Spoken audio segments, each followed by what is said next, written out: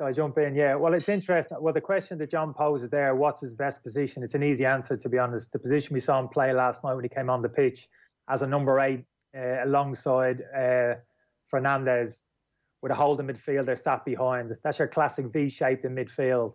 And that's the best position for Pogba and Fernandes. Because if they play consistently in that position for Manchester United from the start of next season, you're looking at 2 midfield players who will probably guarantee between 20 and 30 goals and probably the same in assists. And that's absolutely huge. That's as good as any pairing that you'll see in world football. And I'd include Liverpool on that. Liverpool couldn't compete with midfielders of that quality. The discussion centres around really the player best suited to complement those players in midfield. And look at the United setup at the moment, it's McTominay or Fred. Because you need somebody in a holding midfield position who's defensively sound, good read of the game, very mobile over the ground, can cover both of those players. And do a Henderson type job like Henderson does for Liverpool, basically, Kenny.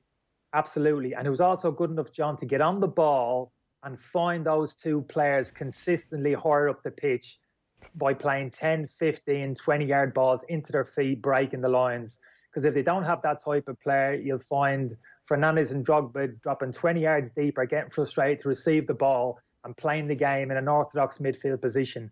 And you don't want them there. You want those 2 players as often as possible 30 yards from the opposition goal, because they are lethal in terms of their ability to beat people in 1v1 situations, pick the right pass, get into the box and finish.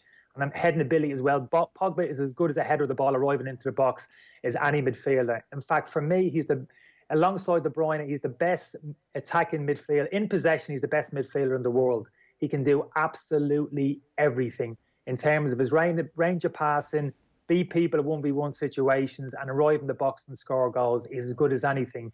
His frailties lie in his defensive mindset. So you have to counteract that with a system that best complements him and a player sat behind him who can actually do that kind of defensive workload for him. Fred showed those signs, lads, before the lockdown.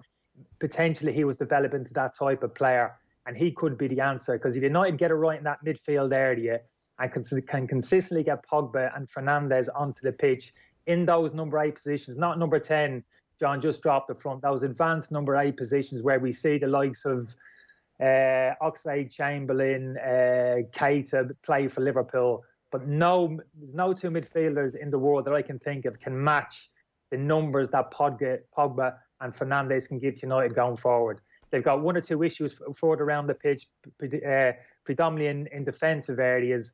But fundamentally, if they can get midfield position right, Manchester United can take a huge step forward with that pairing in midfield. The big question is, can they convince Pogba to stay, that his future lies at United?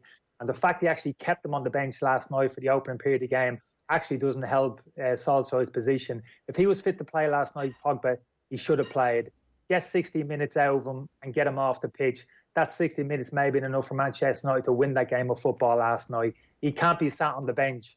If he keeps Pogba on the bench between now and the end of the season, forget about that period next season. Pogba's going to be away. He needs to make one more big push to convince Paul Pogba that Manchester United not only can qualify for the Champions League going forward, but can actually compete very quickly for the Premier League title.